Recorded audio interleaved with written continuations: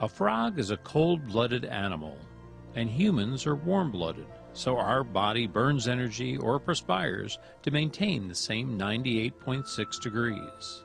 The cold-blooded frog's body temperature goes up and down with the temperature of its surroundings. Although frogs love water, when I hold it over this pot of boiling water, this frog is very uncomfortable and climbs to get away from it. Now, the water in this pot is room temperature, 69.4 degrees, so he's comfortable when I put him in. If I turn the burner on low flame, his body temperature will adjust and slowly he will heat up with the water.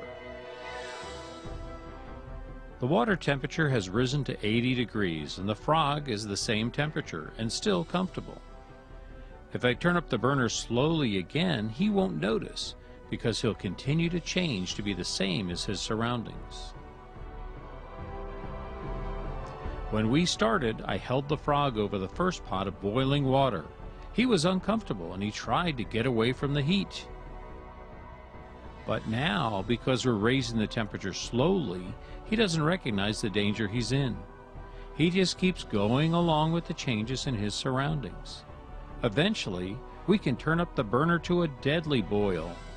He will just keep trying to adjust with it.